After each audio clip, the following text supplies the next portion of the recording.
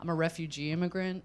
Yeah, which kind of makes it sound like I came here on a raft made of goats, which isn't true. I came here on an airplane made of goats, and I don't really remember having the same upbringing as a lot of my American friends. Like, they came to school wearing down jackets and carrying pink lunchboxes, and I came to school wrapped in wool carrying a chicken under my arms, so don't really remember anybody else having that experience. I also don't really remember any of the kids having a unibrow and a mustache up until the 8th grade.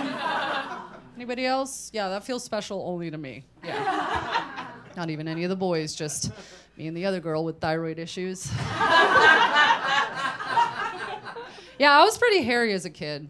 How hairy, you ask? I couldn't wear a low-cut dress to my 8th grade prom because you could see my chest hair. Yeah, that's right. I had chest hair before any of you had pubes. And I had pubes before I had chest hair, so...